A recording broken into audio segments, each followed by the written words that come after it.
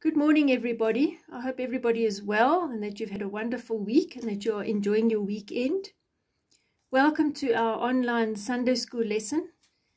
Just a reminder that this does take place every second Sunday, but the Sunday school is also open at the church, and we would really love it if you could join us. We have really missed you at the Sunday school.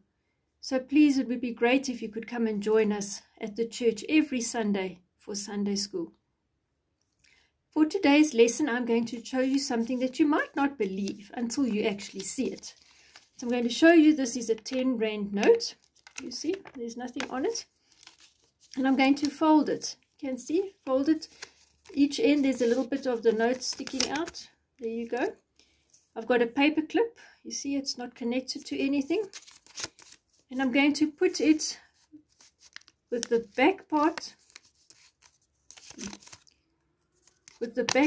and the middle part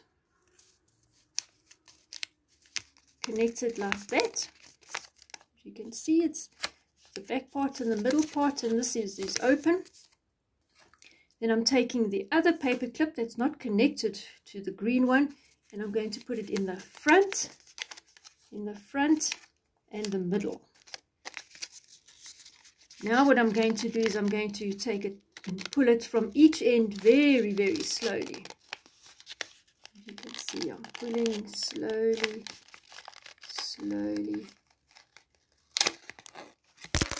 Oh, and what happened there? Look, they connected. Does that look like a bit of magic? Now, if you hadn't actually seen me do that, would you have believed me? Maybe not.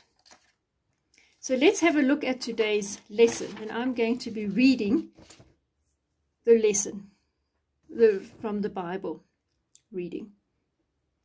But each time I use the word believe, I want you to act very surprised, and to make a surprised face.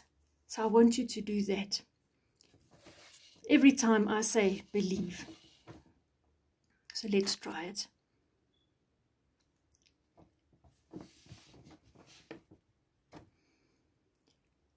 On the evening of the first Sunday after Jesus had been crucified, his disciples were together in a locked room. They were afraid of those who had crucified Jesus. Suddenly, Jesus appeared there in the locked room with the disciples. It was hard to believe. But they saw him, and Jesus showed them his wounds in his hands and his side, so they knew it was him. One of the disciples, Thomas, was not with the others when Jesus appeared to them. When they told Thomas, he didn't believe them. He had seen Jesus crucified and buried. How could he be alive? Thomas said. Unless I see the wound in his side and put my fingers in the holes where the nails were in his hands, I will not believe it. A week later, the disciples were in the locked room again, and this time Thomas was with them. Again, Jesus came and stood among the disciples. Jesus said to Thomas, "Put your finger here. See my hands. Reach out your hand and put it in my side. Stop doubting and believe." Thomas fell on his knees and answered Jesus, "My Lord and my God."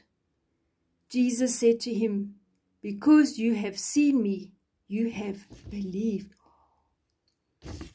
Blessed are those who have not seen, and yet they have believed." You and I have never seen Jesus with our own eyes, have we? But we do know that he is with us. We're not going to make any more faces and surprised looks, because we know that we believe in him. We see it when we read the Bible. It is all about Jesus. We believe in Jesus because of the wonderful blessings he has given us. We believe in him because of the nature around us. with our wonderful family and friends, and we know Jesus works through them.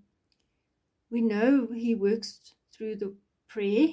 And yes, I know there are times we might ask for things and think, but Jesus is not answering my prayer. And sometimes it just takes a little bit longer, but he does answer our prayers, and we need to remember that. So we believe, even though we haven't seen him, we know that he is with us.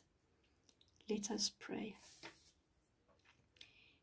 Dear Jesus, thank you that you are always with us. Thank you that we can believe in you even though we do not see you. Thank you for the many blessings. Thank you for our Bibles. Thank you for answering our prayers. Knowing that we believe in you, we know that our prayers are answered. Thank you very much. Amen. So please remember this for the rest of the week, that there are many ways that Jesus works in our lives, and that we might not see him, but the way he works in our lives helps us to believe that he is with us. I hope you have a wonderful week. Enjoy it. I know it's getting a bit cooler in the mornings, but it's wonderful to see the change of seasons, and enjoy the change of seasons. Bye-bye.